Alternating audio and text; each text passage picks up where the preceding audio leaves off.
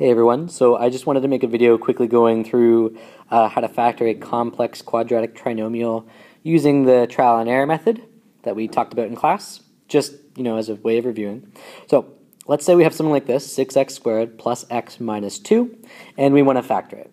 So we know that when we factor it, it's going to look something like this, right? With two x's, right? Somewhere inside of our sets of binomials, we know it's going to be something x plus something times something x plus something, and our goal is to figure out what those somethings are really to fill in this question. So we need to remember that the two coefficients of the x terms there, they need to multiply to give you the 6 here. Okay. So that means that we have a couple possibilities for our first numbers. It could be 1 and 6, or it could be 2 and 3. Okay?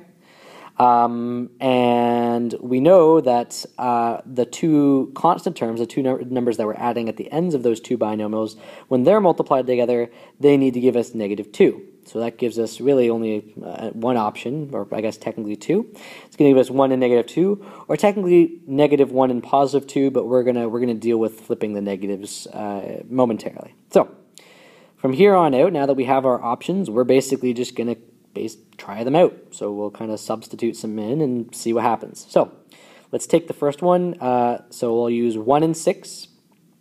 So that gives us x plus 1 times 6x minus 2. Now, what I want to do is draw your attention here, right, to the 6x minus 2. Now, there were no common factors in the initial question, 6x squared plus x minus 2, which means that there should be no common factors inside of our binomials, and that means that we can pretty much reject this this question or this possibility right off the bat. Okay, so that one's not going to work. So what about if we switch the +1 and the -2? So let's try that. That's going to give us x minus 2 and 6x plus 1, right? There's no common factors here, so let's give it a go and see what happens. So I'm going to expand it out. 6x squared plus x minus 12x minus 2, which gives me 6x squared minus 11x minus 2. Now I want you to notice that when we expanded that out, that middle term is -11x, not +x. And that tells us that this is not correct either. So we can reject that.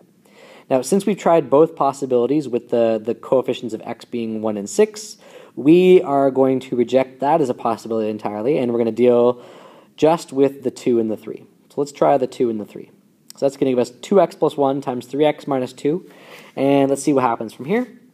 So again, I'm going to expand it out, and that's going to give me 6x squared minus 4x plus 3x minus 2. And collecting like terms, I'm going to have 6x squared minus x minus 2. Now, this is not what we need. We need 6x squared plus x minus 2, right? We have 6x squared minus x minus 2.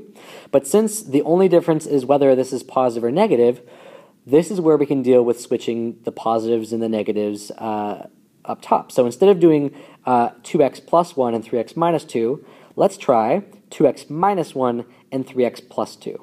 All right, so expanding those out, we get 6x squared plus 4x minus 3x minus 2. And collecting like terms, we get 6x squared plus x minus 2, which is exactly what we want. And that tells us that our answer should be 2x minus 1 and 3x plus 2. Okay, so that's factoring a complex quadratic trinomial using the trial and error method. Hope it helps, guys. Take care.